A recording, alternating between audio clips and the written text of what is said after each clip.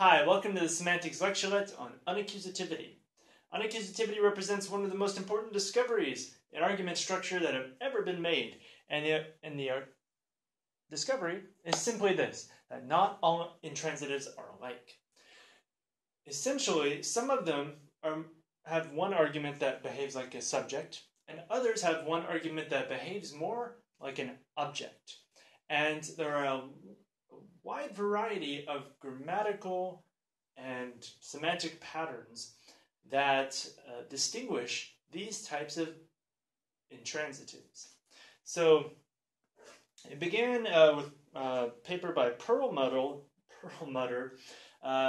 involving relational grammar, and he noticed that certain intransitives in Dutch could take a passive, but others could not. So the verb swim could take a passive, but the verb drown could not, for instance. And so, based on that, he ended up distinguishing different intransitives. And the term that he used are still used today. So instead of just simple intransitives, we have two types. The first type is called the unaccusative. And these are the object-like ones. And the other ones are called unergative. So essentially, you can think of them as in the object position, but not the object. And here, we can say in the agent position, but not the agent of the verb. They're just a single argument. So ergatives, if you recall, are the subject of a transitive. So it behaves like a subject of a transitive, but it's an intransitive. Here it behaves like the object of a transitive, but it's an intransitive. Hence the name. So unergatives and unaccusatives, this is a distinction we find in language after language. But each language has its own way of distinguishing these predicates. So in English, there's a good number of them.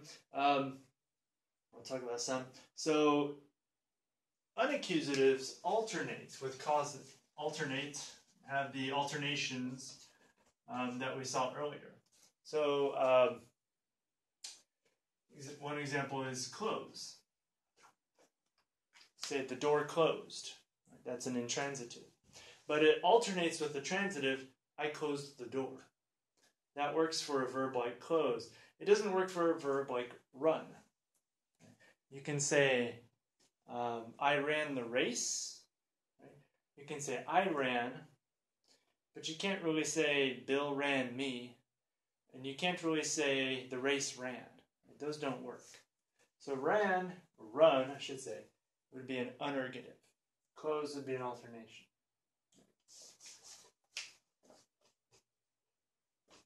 Unergatives, on the other hand, do allow what are called cognate objects. So a good example is dance. You can say, I danced a dance. That works just fine. You can't really say that I fell a fall. Right? Fall is an unaccusative, but dance would be an ergative. Another example is that unaccusatives can be modifying participles. So for instance, again with close, we can say a closed door. But you can't really say a danced dance. That's weird, right? Or you can't really say a swum backstroke, something like that. You can say a fallen tree. You can say a closed door. You can say a sunken ship. But you can't say a worked linguist.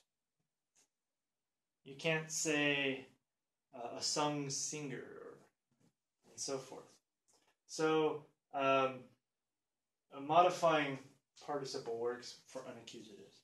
Does not work for unergatives. Also, unaccusatives can be used with expletives. With with a there subject. So you can say, a classic example of unaccusative is arrive. You can say there arrived a boat. That's perfectly grammatical. But again, with sing, you can't say they're saying the choir. Now, it's tricky because this is the there expletive. If you use the inverted locative expression, there, at that point, saying a choir, that's okay. So you really have to be careful with that one. Okay, that's English, right? And there are some other examples as well. All right. Unaccusatives allow resultatives. So these are modifying expressions that express the state that the subject was in at the end of the event. So if you say the vase broke into a million pieces, into a million pieces is the resultative. You can do that with break. It's unaccusative, right? It has the alternation. I broke the vase. Modifying participles. The broken vase. Used with there broke a vase is kind of weird. Right? So this one, not the best test. But you can do that. Can't really do that with unergative. You can say I sang. You can't say I sang horse or I sang sick. In fact, you have to put the reflexive. I sang myself horse is fine. But that's not an intransitive anymore. I sang horse is bad. I danced tired is bad. So these do not take those. Okay, so that's the English, and those are some tests for English on accusatives and on ergatives. In other languages, we get different tests. So in Romance languages, for instance, we often get auxiliary differences. So if you've studied French or Italian, you probably have noticed that some verbs in the perfect or the past will take have as the auxiliary and others will take be.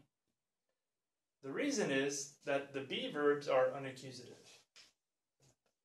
So in French you say je suis tombé, I have fallen, but you use the verb be.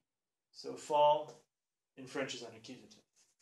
In Italian, you would use be for a number of verbs as well, which I don't know Italian, so I can't really give them to you. And then the unergatives would have. So you'd say, le navire a coulé, the boat sank, a coulé, with have. Now, as it turns out, French is a little restricted. There are some unaccusatives that use have instead of be. But if it uses be, it is an unaccusative. So all be verbs in French are unaccusative. In Italian, all unaccusatives are be verbs. Unergatives are all haves in both languages. Another example in Italian involves ne criticization. Won't go into it, but it's a common one. You can look it up. So these are pretty strong tests. Another one, the one from Dutch, is that intransitives that can be made into the passive are an accusative, and the ones that can't are unergative. Okay, so wide variety of tests. They're very remarkable, very reliable, and they represent an interesting distinction in the syntax as well. So the basic idea is that these characterizations aren't just semantic, that they're syntactic. That the unaccusative is the argument. It starts not in the subject position, but in the object position. That's why I can do these things. Whereas the unergative starts in the subject position. So we actually have distinct syntactic patterns for unaccusatives and unergatives. And that's where the distinction comes from. And this also leads us, this leads to some other facts as well. There's a famous case of Bertziau's generalization. And Bertziau's generalization is simply that the complements to verbs only get accusative case when there is a distinct subject. So an unergative will get, nominative case because an agent's the subject. But the unaccusative, even though it's in object position, will not get accusative case because it can't get accusative case. There's not a distinct subject. It's in object position, but it is the subject of the verb, so it will get nominative case too. All right, so we have unaccusatives, we have unergatives. We distinguish intransitives this way. You can use these tests. They're not always 100% perfect, but they're almost 100% perfect and they're extremely reliable for a number of languages. And if you're exploring a language that hasn't really been described in too much detail, especially on the semantic end, one thing you can do is try to figure out which intransitives are unaccusative and which ones are unergative. Right, so this is a distinction that we'll be using a lot that is essential for understanding argument structure of not only intransitive, but of verbs in general.